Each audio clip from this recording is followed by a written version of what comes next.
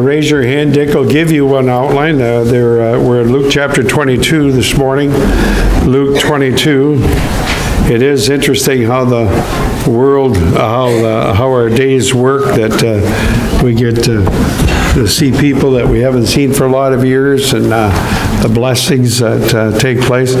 So Luke 22. So if you've got your Bibles, I encourage you to open up to Luke chapter 22. We got a blessing in Sunday school, and I hope you will get a blessing. Now tonight we're going to get another blessing from the book, and trust that'll be a blessing. We're in 1 Corinthians, and we'll be looking at a text there. We're in Luke chapter 22 here this morning, and we're winding down on Luke. There's not a lot left here. Not a lot left here. There's only a few more chapters left here. And we're going to be looking at his last night with the disciples. So our Savior, now we're on that last bit of time. The Lord's Supper has taken place here. He's been with his disciples in that upper room. And I believe that much of this was talked about right here in the upper room. And we're privileged to partake of that, to hear some of the things that were said here. And I'm going to begin reading in verse number 23, Luke 22, beginning in verse number 23. And they began to inquire among themselves which it should do this thing. Now, that inquiry in verse 23 dealt with the betrayal. In verse 28, and that's kind of where we're starting right now, it's all part of first there was discussion about the disciples, who's going to be greatest, strife among them, who should be greatest, and I preached on that last week, and the disciples wrongly thought that one of the disciples would rise up and take the place of Jesus. You know something? Nobody can take the place of Jesus. And he has to straighten them out on this. And by the way, it'd be a sad thing if a pastor someday thought he was in the place of Jesus, wouldn't it? And I hate to tell you this, but there's some pastors that seem to put themselves in the place of Jesus, and they're saying things that he didn't say. And they're adding to it, and we can't add to anything he said. It's enough. And he has the Holy Spirit, and he gives us that Holy Spirit, but we can have him in us, but there's only one Savior, and his name is Jesus. And we're going to pick up down to verse number 28 here. And while they were, and they which have continued with me in my temptations, and that's speaking of his disciples there, and I appointed unto you a kingdom as my Father hath appointed unto me, and that ye may eat and drink at my table in the kingdom, and sit on the thrones, judging the 12 tribes of Israel. And the Lord said to Simon, behold, Satan hath desired to have you, that he may sift you as wheat. But I have prayed for thee, that thy faith fail not, and when thou art converted, to strengthen thy brethren. And he said unto him, Lord, I'm ready. And that is, Peter said unto him, Lord, I am ready to go with thee both to prison and to death. And he said, that's Jesus said, I tell thee, Peter, the cock shall not crow this day before thou shalt thrice deny that thou knowest me. And he said unto them, when I sent you out with a purse and scrip and no shoes, lack ye anything? And they said, nothing. And he said, but now he that hath purse, let him take it, and likewise scrip, that he may have no sword. Let him buy his garment and sell it. For I say to you, that this shall be written to accomplish in me. And he was reckoned among the transgressions, and the things concerning me have no end, have an end. And verse 38, and last verse here, and they said, Lord, behold, here are 2 swords. He said to them, it is enough. And let's pray. Father, I pray that you'd loosen this stammering tongue and allow me to speak now with clarity and truth. And I pray that your people would see some things here that perhaps they've never seen before, and would just become even more aware of just how great you are and how loving you are, and about your great plan. And I pray that loosen now this stammering tongue and allow me to speak with truth. In Jesus' name, amen. So we're looking at the commendation to the 11 disciples. Judas is left, and he's going to commend them. And in verse 28, the commend first, ye are they which have continued with me in my temptations. And of course, the life of Jesus was filled with temptations. He faced persecution, he faced hatred, he faced all of those things, and any one of those things, they could have overwhelmed him. You know, quite frankly, you face temptations, don't you? Christians face temptations. You get saved, you start living for the Lord, and you might have a loved one, maybe a mate, maybe a child, maybe a neighbor, and they begin to criticize you because you're trying to live for the Lord, because you're going to church, and they see no purpose of going to church, so they criticize you for it. And sometimes you could have relatives, siblings, cousins that you've known all of your life, and you count them as your friend, and suddenly they begin to treat you like you're like there's something wrong upstairs, or you're a little crazy, and they criticize you, and they don't want to have their children around you, and friend, those sorts of things take place. But Jesus, I'm sure his disciples faced great temptations like that while they followed him, and he said, ye are they which continue with me in my temptations. And notice the personal nature of that. You see, Jesus faced that sort of hatred and variance and strife in his own household. And Jesus said, you've continued with me during my times of temptations. And now he talks about a compensation. So first we see the commendation to the 11, and now we see the compensation to the 12. And he said, I appointed you a kingdom, verse 29, and I appoint unto you a kingdom as my Father hath appointed unto me. And so now we see that in the kingdom to come, that the disciples have a special role in the kingdom. Now, if you want to waste a lot of time, you could begin speculating what that means. You know what it means? I don't know. I don't know. And anybody that says they do know is pure conjecture. I believe that the disciples will be involved in a leadership position in the kingdom to come. And he said this, I've appointed you a kingdom as my Father hath appointed me. So we can understand that someday in eternity future, we're going to hear about the disciples, aren't we? We're going to hear about them, and they're going to be great leaders in the kingdom to come. And some say, well, you really believe there's a kingdom to come? I believe my Savior tells the truth. I believe he doesn't lie. And I believe there's a kingdom coming. And I believe that someday he's going to sit on a throne. And under that throne, he's going to have various rulers. And part of those rulers, some of those rulers are going to be his disciples. Are they going to be all? I think there'll even be more. I think there'll be more leaders. You know, this world is a big place, and that kingdom will come. He's going to be over all the people. This is after the resurrection here. Even as my Father hath appointed unto me, and you may eat and drink at my table in the kingdom. You know, in the scripture, oftentimes there's references to meals that take place. And they'll talk about people that taking different places as sitting at the high table. And there's a mention of a room. Now, I don't know if you've ever really thought that through, but here's what happened. Let's say you're fairly wealthy and you're having a big meal at your house, and you invite people to come. And the people that come, you've got several rooms in your house. And in each room, you've got a big table. And you set the table. So you got a table in that room, and you got a table in this room, a table in there. Now, friend, my family's not that big, but we got a big living room and a kitchen. And our kitchen extends, and we can set that table. We can seat. How many can we get at that table, honey? Can we get about 25 people at that table? Probably about 25 people at that table. You say, wow, that's a big table. Well, listen, there are going to be many at the table with our Savior. And you know something?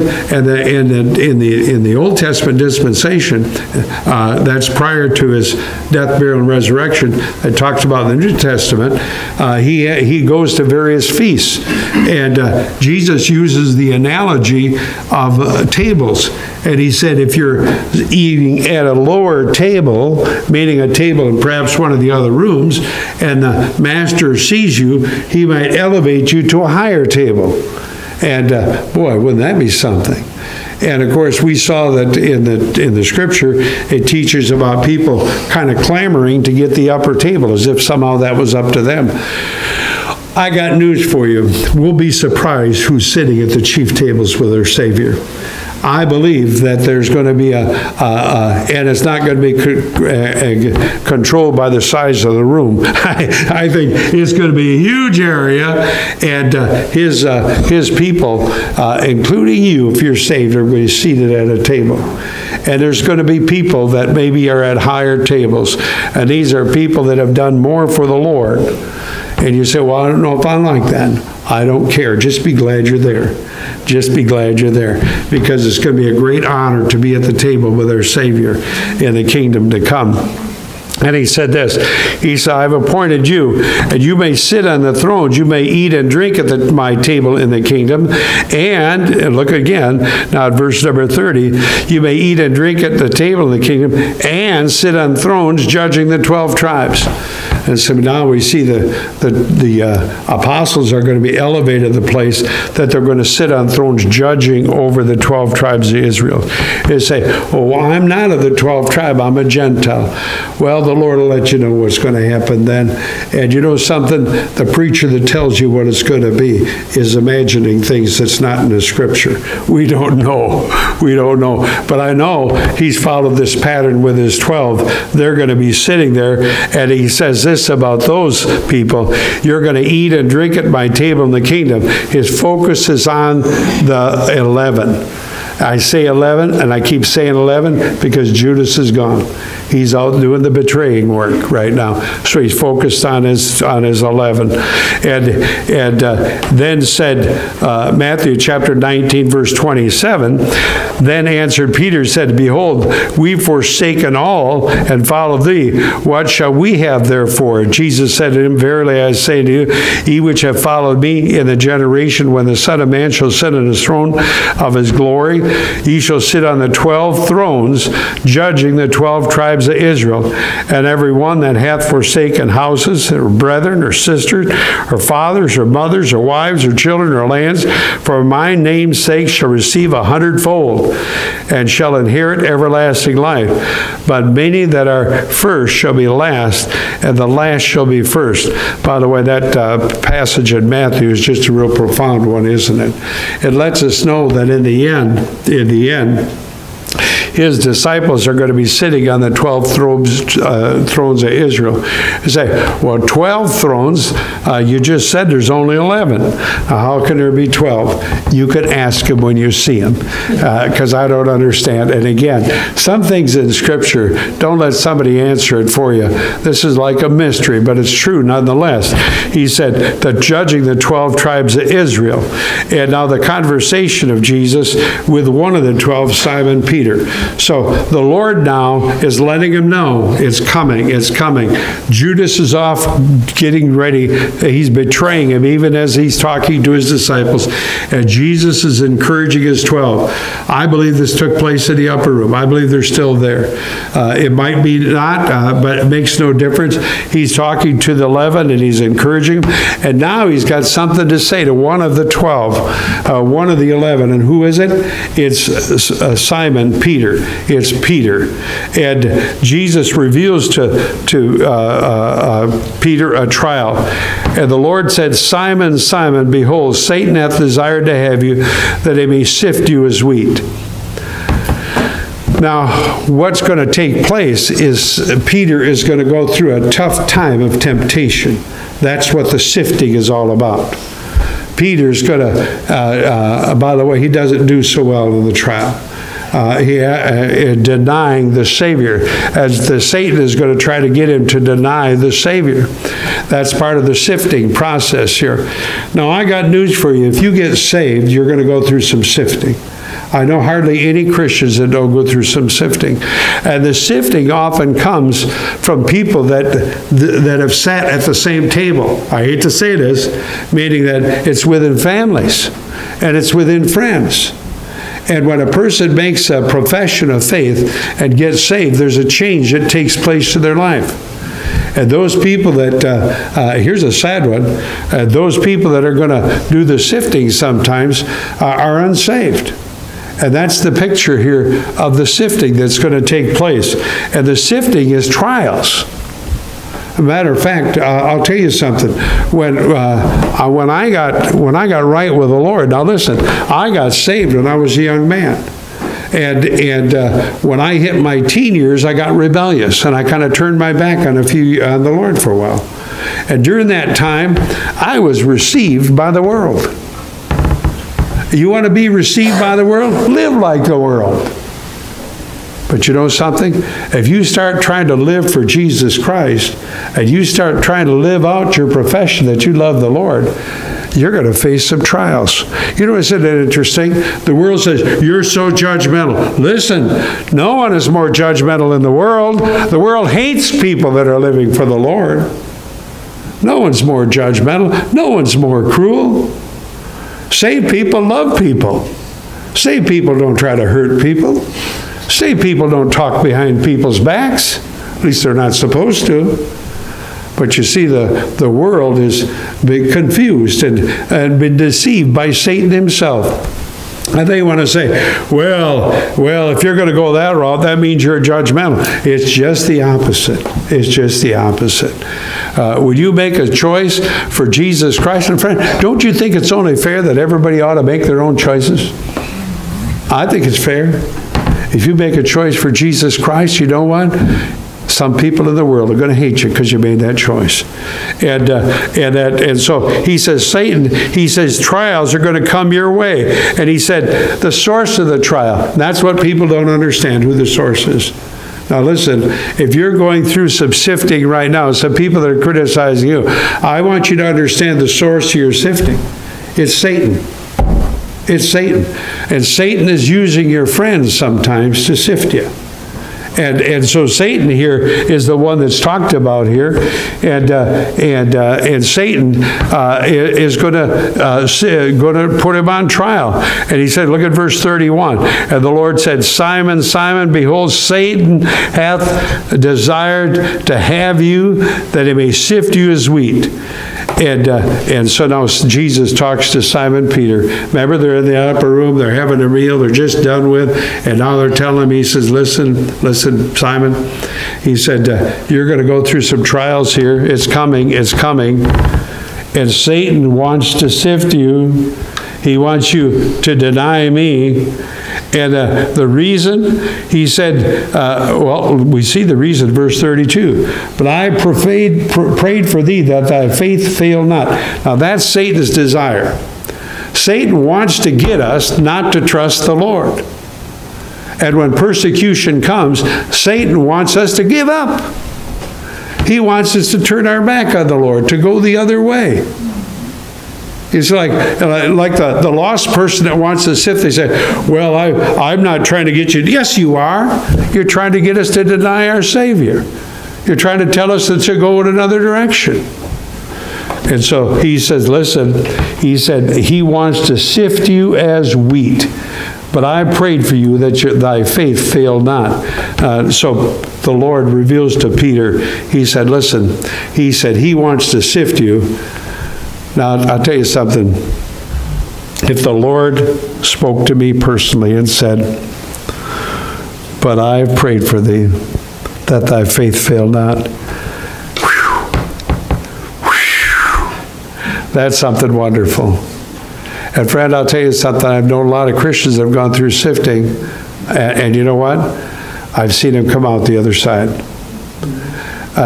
They still believe. They might have some scars from the sifting. They might have some struggles as they're going through it.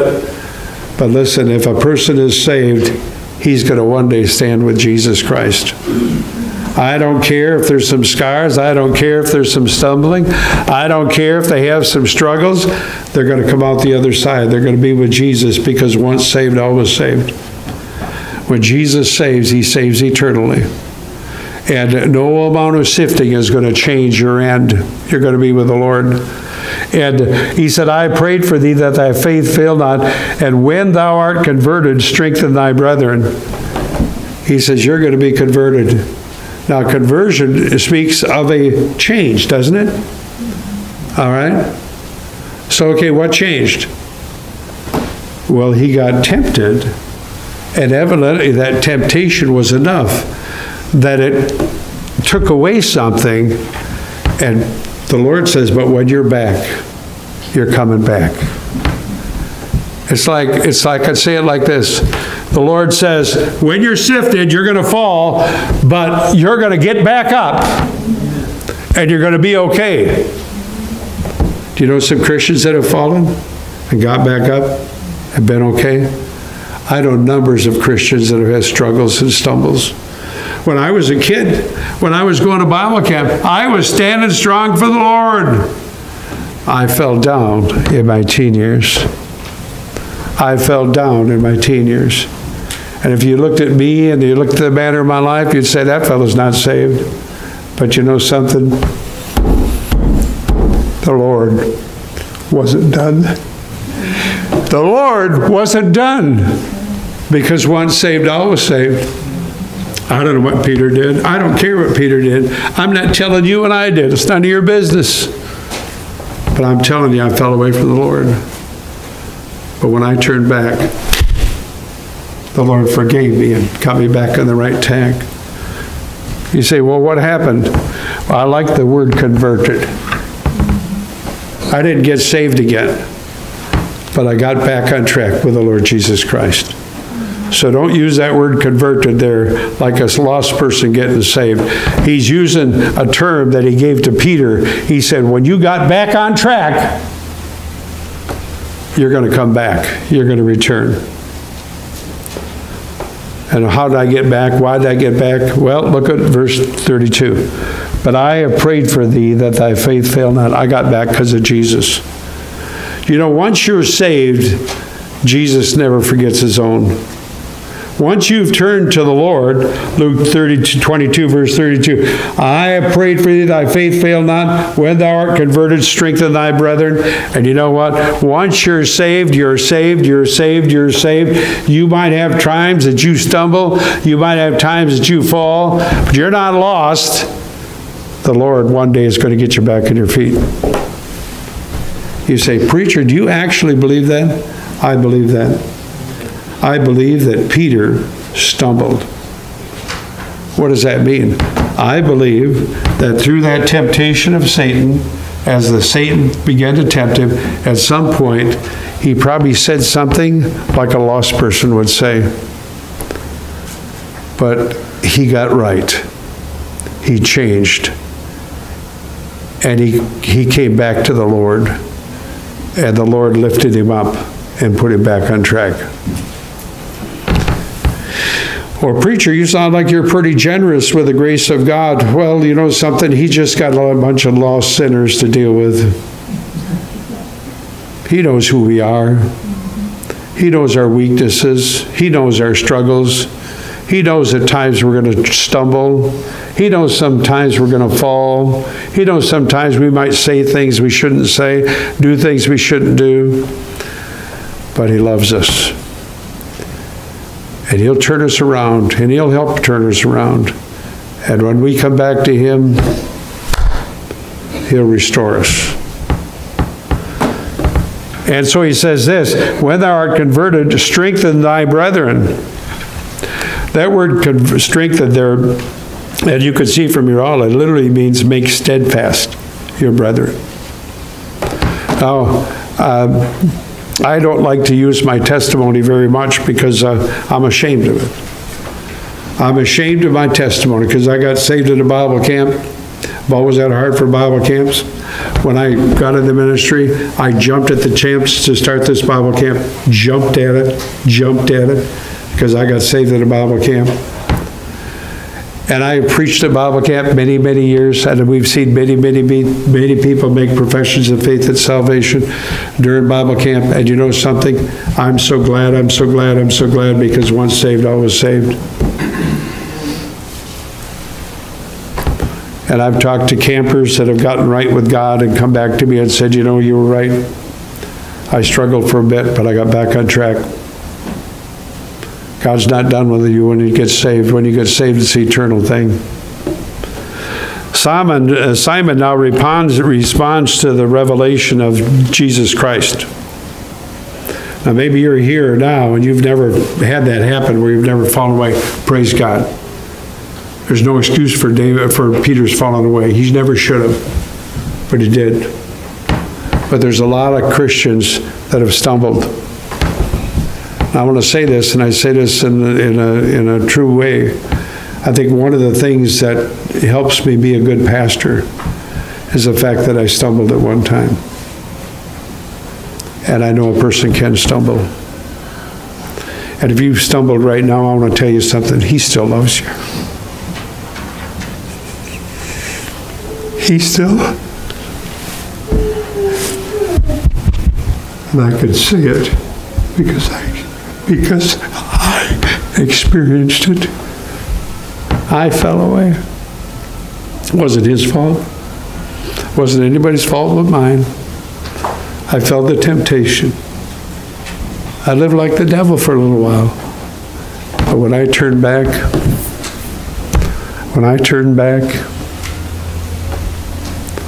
the Lord received me with open arms. I haven't shared my testimony very often, and I'm tempted to share just a little bit of it. But we had two girls, Jessica and Jennifer, and during that period of time, I fell away from the Lord. And when Jenny was born, our daughter Jenny, she has Down syndrome, so she's learning disabled. And that broke my heart, broke my wife's heart too. But you know something? We never looked at her anything other than a gift of God. We never looked down at her or felt sorry for ourselves. She was always a blessing to us. But I think Jenny was about 2 or 3, something like that. And I was struggling with it, and I was going through a period of time where I was searching. And I got my Bible out, and I started searching for God again. And after ignoring God for 7 or 8 years, all of a sudden I'm back on a quest for God. And I'm reading the scripture, I'm reading how God healed people and could take away certain things. And I read it and read it and read it and read it, and I realized that I was not right with God, and I prayed, and I said, God, I repented of my sin and said, God, there's got to be a change in my life. I'm going to change. I'm coming back, Lord. I'm going to live for you. I haven't been a husband I should have, haven't been the dad that I should have been. I'm going to change. And when I got done praying that prayer, I began thinking about Jenny, and I knew that God heals people, and I went in my daughter's bedroom, and I kneeled beside the bed. I didn't wake her up. And I laid my hands on Jenny, and I said, God, heal Jenny. Make her normal. God, help her be all that she could be for you. And I prayed and prayed, and I went away, and I felt empty. I felt like nothing happened. Now it's at about 1 o'clock in the morning. 2 o'clock, I was back in there praying that same prayer. And I knew nothing happened. 3 o'clock, I was back in there praying the same prayer. This time, God just can't explain it. But he just gave me a real sense that he heard my prayer and answered my prayer. And I went to bed. now it's about 3:30, 4 o'clock in the morning. Slept till 6, woke up, felt like $1,000,000. Felt like I'd slept all night. I felt so energized and so excited. I knew I was right with the Lord. And I knew that God had done something with Jenny. And so I'm sitting on the couch. No, my recliner in the corner. Men need recliners, ladies. I was sitting in the recliner, and my wife was sitting on the couch on the other side of the room.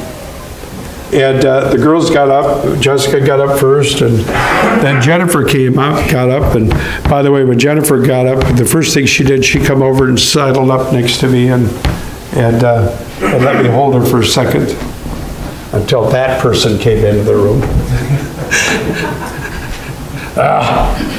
She gets down from me and she saddles up next to her mama as she's on the couch. And I'm afraid to talk to her because I knew God had done something, but I didn't want to have no faith. I thought, I'm not going to test the Lord to see if she talks different or if anything else is different. And I'm watching her over there, and I still got the Bible in my Bible. I got the Bible back out. I'm reading again about the grace of God and the love of God. And I'm looking at Jenny leaning up against her mama's knee, and her mama's hand on her hair. And then the next one that got up was Jessica. She was the last one up. And she walked by. And I can still remember that. And as she walked by, Jennifer reached out and petted her, like you'd pet a dog. And all of a sudden, boom, like the Holy Spirit just spoke to my heart. And I said to my wife, I said, honey, I got to tell you about something happened last night. And I told her about me getting right with God, and about me praying, and me praying that God would heal her, and that God would do something for Jenny. And I remember telling my wife, I said to her,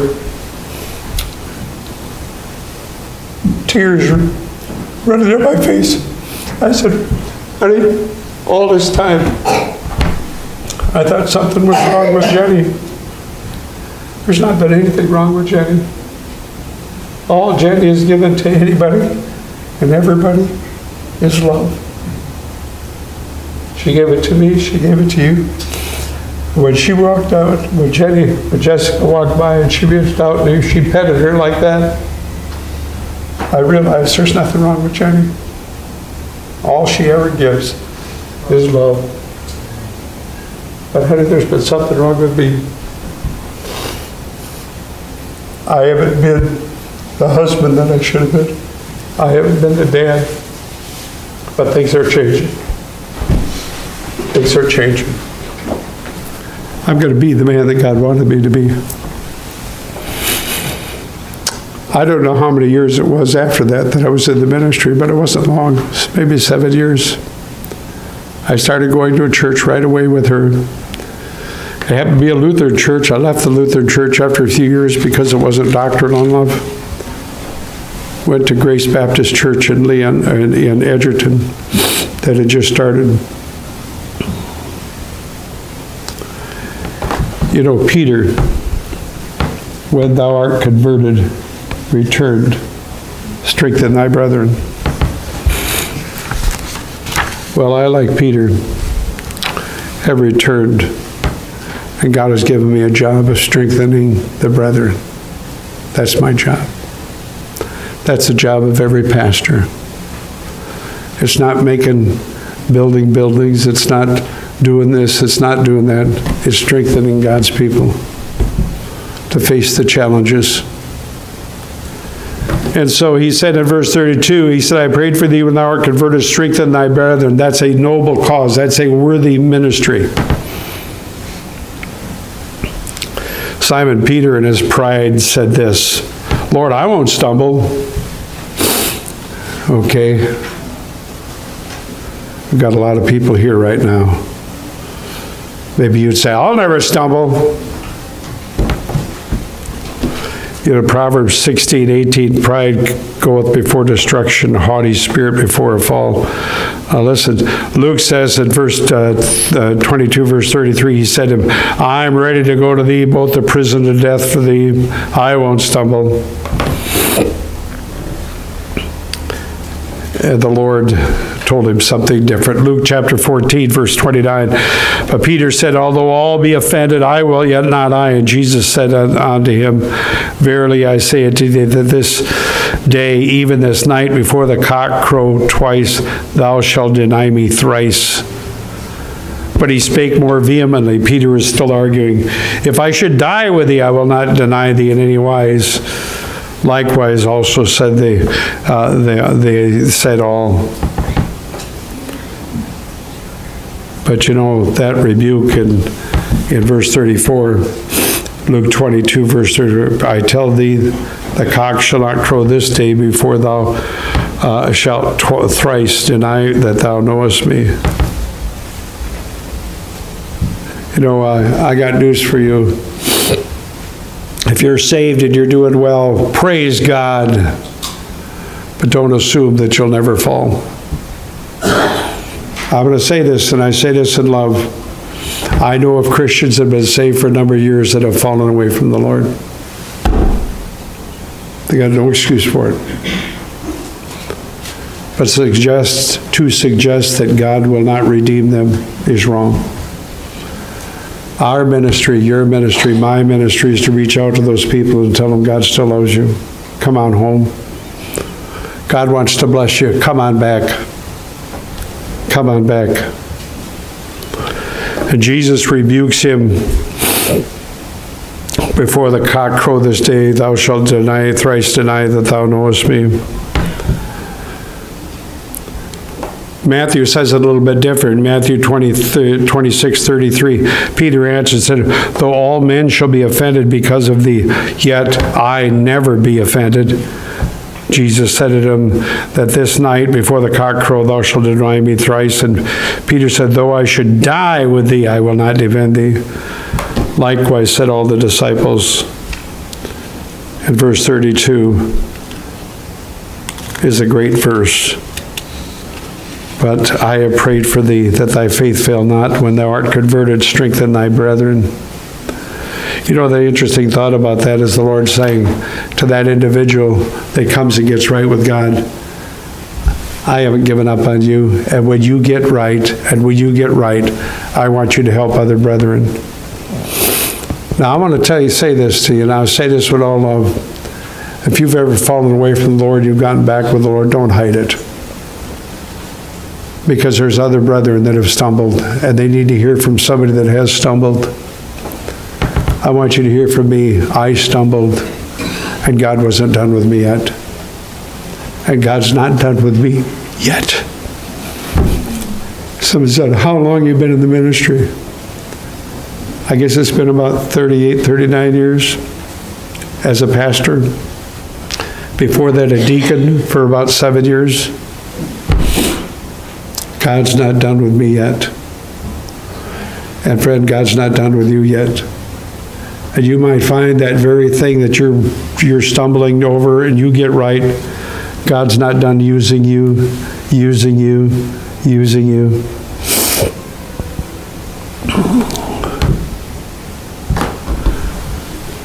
And now he gives others instructions to the 11. He said, before I sent you without a purse and scrip and shoes, did you lack anything? And they said nothing. You see, up till now, the Lord has taken care of all their needs while they were ministering. So as they went, they were getting fed. They were getting taken care of by the grace of God through gifts and other things. And he said, it's all going to change now. Now it's going to change. He said, now take your purse with you and your script. Take it with you. And he that hath no sword, let him buy his garment and buy one. Let him sell his garment and buy one. Verse 36 says that. For I say unto you, it's written that there must be for I say to that this is written, you must be accomplished in me. Verse 37, for I say unto you, that this is written must yet be accomplished in me, and he was reckoned among the transgressors, and for the things concerning me have no end. And again, this reminds us, the Lord is saying, listen, there's some things that are going to take place real soon. He says, I'm going to suffer for you in verse 37. And I'm going to die for you, again, verse 37. I'm going to be reckoned with the transgressors, and I'm going to die. And in verse 38, and the Lord said, here are 2 swords. And he said, he asked about a sword, and he said, they said, Lord, here are 2 swords. And he said, it's enough. 2 swords. I could probably preach a sermon on 2 swords. And it doesn't even tell us what the 2 swords are, but I know what the 2 swords are with me. My personal testimony is 1 sword. Peter had a testimony that God had restored him. And I've got another sword, the one more familiar, the Word of God. God has given you a testimony if you're saved. And God has given you the Word of God to seal it and to signify it and help you. And then he arrived and he said in verse 40, and this is a great verse here, and he withdrew himself and knelt down and prayed, and a stone cast, and he prayed. And then in verse 42 he said this, Father, if thou be willing, remove this cup from me. Nevertheless, not thy will, but thine be done. You know, even at this time, our Savior knew the terrible suffering that he was going to go through. He said, Lord, if there's another way than Calvary, remove it from me. But you know, the Lord didn't remove it from him. He had to go to Calvary. And I've got news for you. We've got to go through things in life too. God doesn't remove the things of life from us as well. He doesn't put a cross in front of us, but the Bible says we're to bear our cross and carry our cross. He's not going to kill us, but you know something? There are some Christians that are going to die for their faith, aren't there?